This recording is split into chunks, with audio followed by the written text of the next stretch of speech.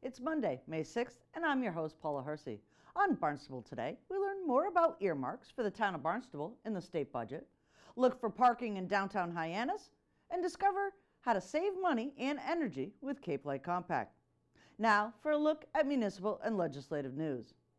In response to our continued concerns regarding the use of synthetic chemicals and substances, the town manager has tasked our health and safety officer, in coordination with our chief procurement officer, to conduct an internal audit of our municipal operations in an effort to identify any existing or potential future use of these products. The town has developed and taken under review an organic land management procedures document to assure a consistent management approach to the use of all chemicals of concern. These procedures may result in suggested policies for our legislative body's consideration. State Representative Will Crocker joins us in studio with details for budget earmarks for the town of Barnstable. The budget work on Beacon Hill is steaming right along. With me today, Representative Will Crocker. Welcome, Will. Thank you very much for having me once again. So budget things are really kind of just being pushed forward. Lots of things that are legislative updates, but a couple of things that are really unique to Barnstable that have made it into the budget. Why don't you give us an update? Well, the House has finished our preliminary work on the budget. We have approved our budget. Now it's gone to the Senate. The Senate will be working on it starting next week. And a couple of the things specifically for Barnstable that made it in are, well, the first is $25,000 for the Youth Summit, the Barnstable Youth Summit, which is something I know that you're very much involved in. Yeah. Their situation was a little tenuous. Their funding partner, the LaRusso Foundation, was not able to come through this year. So the town manager, Mark Ailes, asked me to see if we could do about getting funding to make sure that the 2020 Youth Summit happens while they're trying to find a new funding partner. And we were successful in getting that $25,000. So there will be a Youth Summit for 2020, and it offers them the ability to be able to continue to reach out to try and find a funding partner for that. So I'm very glad to see that that's going to continue to happen. I've been to a number of those youth summits over the years, seen what how a positive thing that they are for all of the kids, the 7th graders and such, and the speakers who have been there. So I'm glad to see that we were able to get funding for it. Making good decisions, especially at that age, peer pressure. And that Youth Summit, I have to say, is incredibly just an event that will blow your mind, that it's put on by youth. The Youth Commission of Barnstable puts this on, and they do a fantastic job. Very engaging, especially for that 7th grader, where you don't always capture their attention. Right, and so, you got to. That's something you have to do, and let them know that there's things out there. If they have a problem, they have a situation, that there are agencies out there to be able to help them. Yeah, excellent. So we also got $24,600 for the community service officers. Another thing that the town manager had asked me to pursue. This will give the town the ability to be able to fund the community service officers, and they're really the eyes and the ears on Main Street, and they have been a tremendous benefit to Main Street. You ask the people who have their businesses there, or the people who even work there, how much of a difference the community service officers have been with regard to just making sure that everything is above board and things are going well on Main Street. And if there's a problem, then they can get a hold of the police department very quickly. So it's good to have them there. They've made a tremendous impact, and Main Street has changed a great deal for the positive since they've been there. Right. Chief Sonneman was in this week and actually was talking about the CSO program and the additional training that they get in mental health, because it's maybe not just homeless individuals, but it's other people that are on the streets. That these young men and women actually have mental health training, that they can spot some of these issues way before somebody else can. And not only that, it's helping the police department with a path to patrolmen. So there's actually, I think, 2 of them that we met last year for the CSOs that are actually now in training. Yeah, it's a great pathway. You're right. It's an ability for them to be able to see their way towards, if that's if they want to go into a law enforcement career, it's a great place to start. Fantastic. And can you give us an update of where Nero's bill is? Nero's bill is still basically kind of where it was. We have asked the committee chair to get an early hearing. We've not heard back from the committee chair on that one, so this week we'll be reaching out to him again saying, we've asked for as possible early hearing as possible, and what can you do for us? Excellent. Thanks so much for joining us, Will. Thank you very much. Do you live, work, shop, or dine in downtown Hyannis? Are you interested in learning about and providing feedback on potential implementation strategies to increase parking availability, enhance connections between parking facilities and downtown destinations, and improve signage? Join Elizabeth Jenkins, Director of Planning and Development, on May 6th at 5 p.m. right here at Town Hall. Do you live, work, shop, dine in downtown Hyannis? Find parking to be maybe a little difficult to find? Well, there's a new event that will be on Monday, May 6th. Elizabeth Jenkins, Planning and Development. Parking's always a hot button topic. It is, and one that's been a part of the downtown Hyannis Main Street conversation for a long time. We think this is an issue that's really important, obviously, to businesses on the street, to people who visit here to come to Town Hall, whether you're a frequent visitor to Main Street or you're just a short-term visitor in the summer.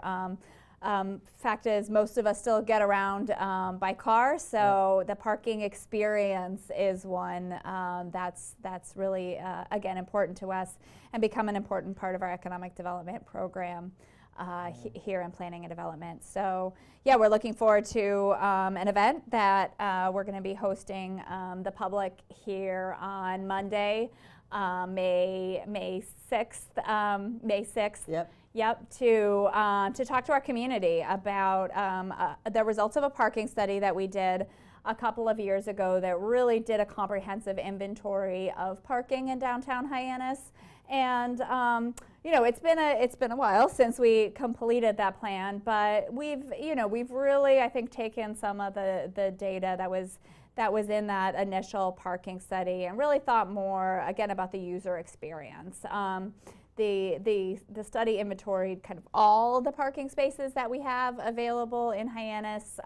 We really want to focus on, again, sort of what we have the most control over, which are those publicly owned parking lots and the experience that our customers and our visitors have when they visit those lots. Right. And there's a balance as well. So, Main Street employs an enormous amount of people. Town Hall alone employs a lot of folks. We don't necessarily carpool in here. So when we're talking about parking and parking spaces, one of the things as a traveler that I find is signage. There doesn't seem to be enough telling folks where those hidden lots are, right? Because I go by Ocean Street lot, even though it's a metered lot, it's almost always empty, but it's not that much money to actually get a spot there. Right, so the purpose of this effort is to really think about strategies for implementation to manage parking demand. So we know there's a lot of demand right here on this core of Main Street, right around Town Hall, the shops there. There's a lot of activity here. It's got good connection to the harbor. It's a convenient location. And we have a good, sort of a good amount of public parking available. But you're right, people aren't distributed in the right way. If you're going to be staying here a long time, ideally you're in a more remote lot and you're parking, a little further away. If you're a customer, again, who's looking to go out to dinner or grab a quick cup of coffee and something to eat, you want that convenience. So how do we create that balance in this downtown core? That's something that we're looking at. And yeah, certainly one of the strategies that has been very effective for other communities and that we've heard on Main Street could be improved is the signage, letting people know where to park. If you're coming downtown, here are the lots that are available to you. Communicating with our major employers. I mean, in the summer, any one restaurant on Main Street could have maybe 30 employees. I mean, that's a big chunk of our public parking lot. So how do we get businesses to work together? How do we, as a town, partner to put some of those to put those employees in some of the less obvious parking spaces and increase the capacity of those lots for customers? And sort of around that is how do we really make sure we're thinking about the whole experience that you have when we come downtown? Because if we're going to ask people, again, to maybe park a little bit further away and walk, how do we make sure that that environment that we're hosting them in is safe and inviting and well lit? And again, you have the signage. If you're a visitor, you know where you're going. So this study, while really Monday's meeting is mainly focused on those parking implementation strategies, there's a piece of this that intends to look at the sort of public, what we call the public realm, that's planner jargon, but those sort of public spaces, the streets and open spaces, and how they invite people in to our community and make them feel welcome as well. So the folks that, for the consultant for the town is internationally known. They're somebody pretty big out there. So working with them, what's been that experience? Yeah, so we have a great team. Our consultant team is from Nelson Nygaard. They did our initial study. They had some turnover, we had some turnover, so we're really kind of taking a fresh look at this. Our partner, sort of our lead partner in this, has been one who's worked with communities across Massachusetts, including Salem, to actually put parking plans into action. So we're really lucky to have somebody who has that experience and has sort of brought a new take into this parking management plan. So they're going to be here again on May 6th, 5 o'clock in the hearing room to sort of present what we know, our inventory, and then some of our options in terms of implementation going forward. So we'll be doing that together, again, sort of in a presentation type format, led by Matt Smith, our consultant from Nelson Nygaard. And then we're going to break it out sort of down into an open house that really will let people interact with them and from the team of planning and development, talk about their issues. Sort of we'll have some different options for people to be able to weigh in and give public input. So we really hope it to be sort of an interactive experience for folks. So this meeting May 6th at 5 p.m. What's the kind of like follow-up of this? If I can't, obviously Channel 18 will have this, so you'll be able to see this presentation. But what's the kind of the follow-up to this meeting?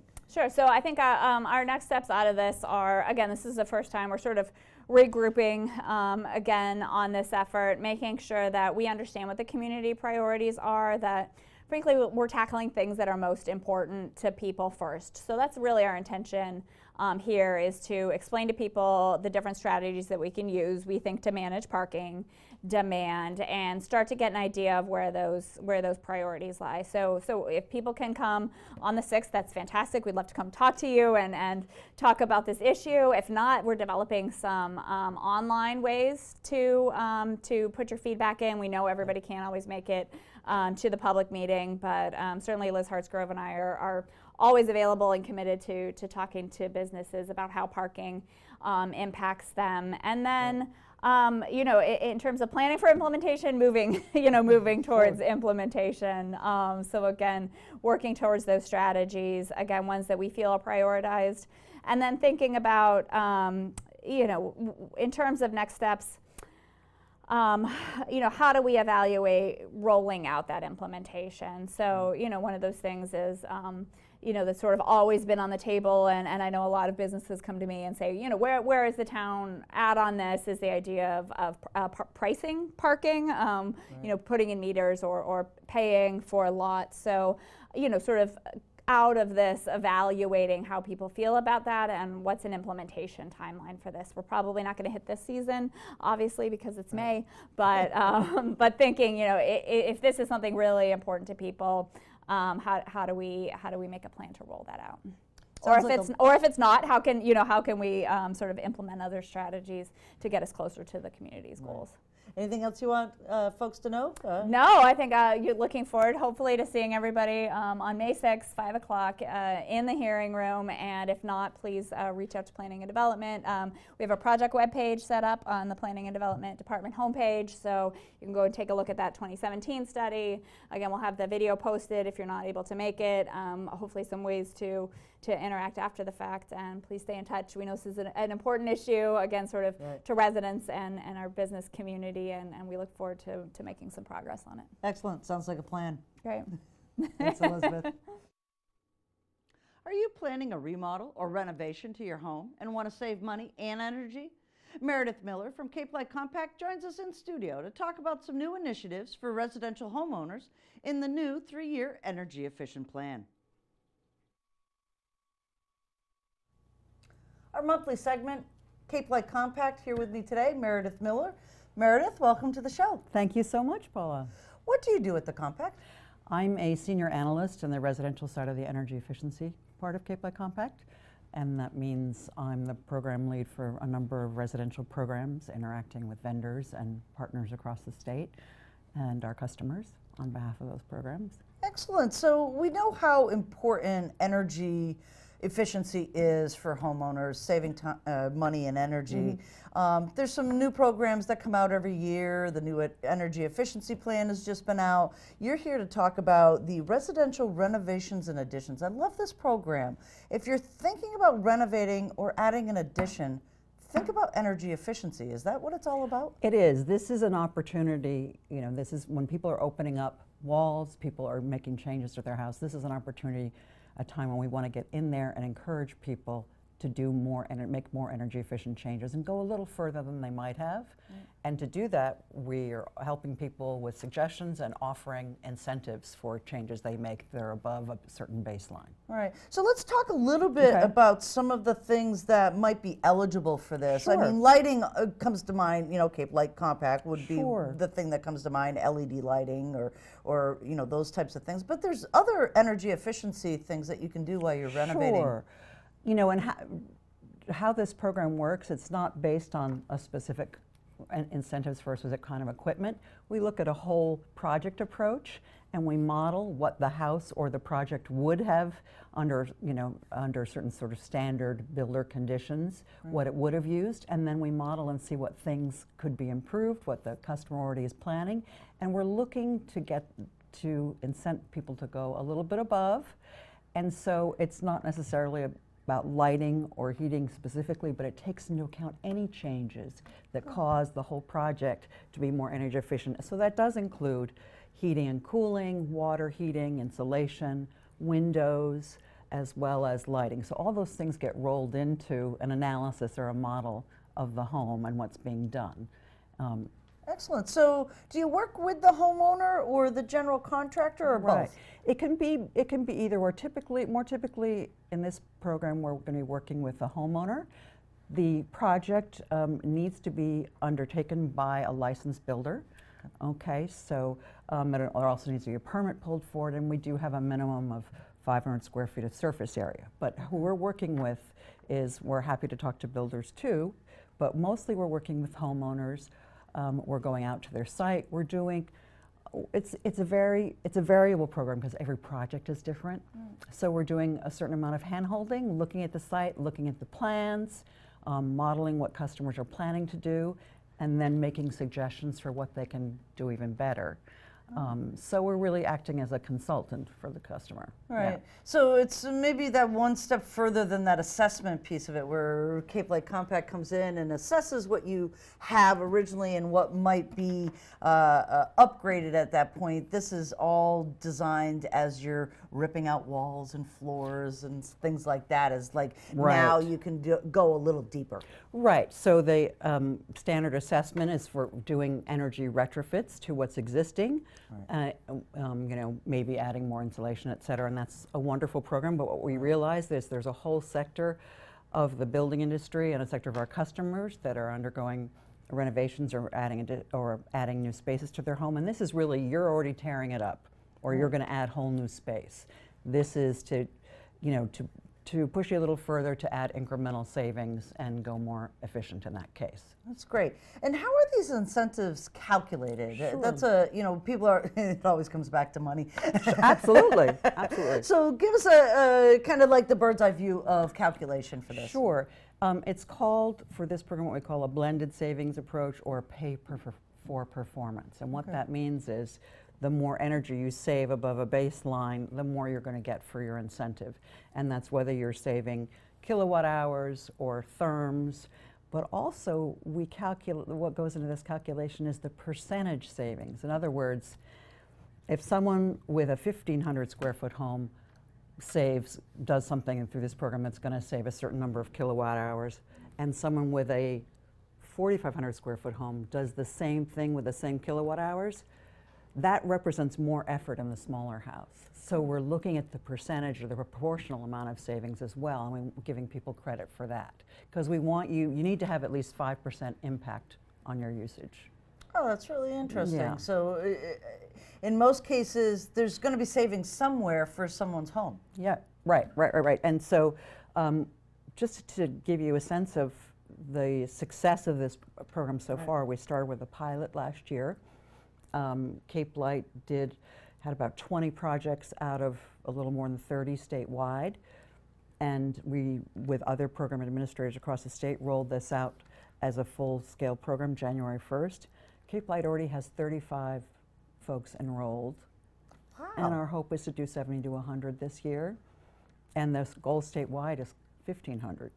Wow. But we're seeing a lot of success. We've got a number of HERS raters who can act as verifiers who are enrolled on the Cape. We've got, at any one time, we have 30 to 40 builders on the Cape who participate in new construction and who we hope will also be participating in this program. That's great. And how do people really participate with this? You talked a little bit about a site visit, and Sure. so walk me through the process of getting started. How do I Sure. start? To get started, all a customer needs to do is to call the 1-800 number for this program, which is listed on Mass Save, and I can give it to you as well.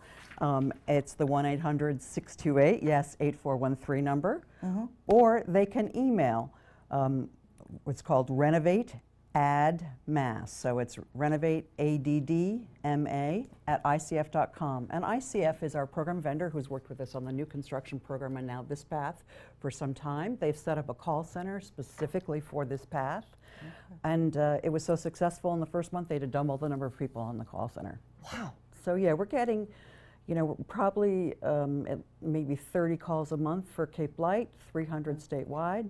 Yeah. Wow. So they call, and then is this where they schedule a site visit, or is there some kind of qualifier on the call? Sure. When they call, the person on the other end, who I just spoke to one yesterday, will ask questions about the project, find out where somebody is, tell them how the program works, and ask some screening questions to get a better understanding of whether what they're planning is applicable to this program, or if they're actually looking for something that can be done through the retrofit program instead. So there's some screening questions, and then they will schedule on the spot.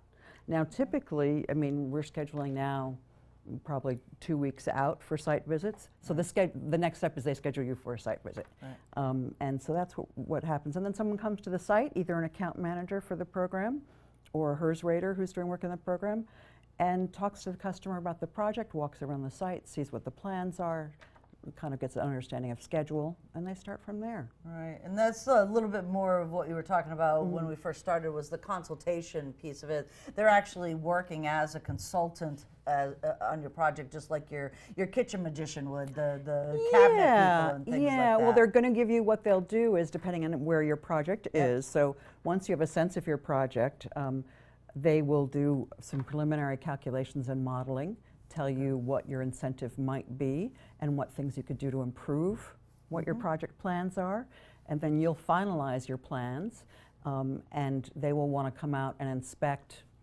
for instance, when your walls are open and the insulation has gone in but hasn't been closed up yet. Sure. So they'll typically be, and then they'll also be doing a final inspection when things are all done. And they'll be doing final calculation of modeling of your plan, of your project and what happened. And then, probably 6 to 8 weeks later, you'll get a check. after you're all done and it's been inspected. So it's Right. 2 or 3 site visits over the course of your project. If somebody already has plans from a builder, they may be able to, instead of an initial site visit, actually do that over the phone and talk through plans and model and make suggestions without a site visit to save that time. Okay. But yeah. And then I guess my final question would be, is this a time-limited program, or is it just this year, or is it going to run continuously through a number of years? That's a great question. No, this is, we have no end date for this program. It's part of our 3-year plan, and we envision it ramping up a little bit each year over the next 3 years, and then we'll be doing our next 3-year plan. And if it's successful like we foresee, it'll continue. Right. And is there like a special name for this instead of just residential renovations and Right. additions? Good question. So if they call and they want to ask for this program, what are they going to ask for? They're going to ask for renovation. They are going to ask for renovations and additions, but if they ask for just renovations, we'll get them to the right place. Okay. So renovations, we affectionately internally call it R&A, Okay. but renovations is the word. Excellent. Well, that's Okay. fantastic news, saving money and energy. Absolutely. Anything else you want folks to know about the program? Just that I think that we're really excited about this on Cape Cod. We know housing is expensive. We know there's a lot of remodeling that takes place, and we're really committed to helping customers improve the housing stock of Cape Cod. And this is a good chance to do it. This is a place we haven't really touched, until recently. Right, and this is a perfect dovetail to the accessory dwelling units as well. Absolutely, absolutely. Fantastic. Good point. I was going to bring that up. All on town warrants across the Cape. Yes, so- yes, which is very exciting in and of itself. Yes. Excellent. Thanks so much for joining us, Meredith. Thank you. It was a pleasure. Here's a look at upcoming meetings for boards, commissions, and committees.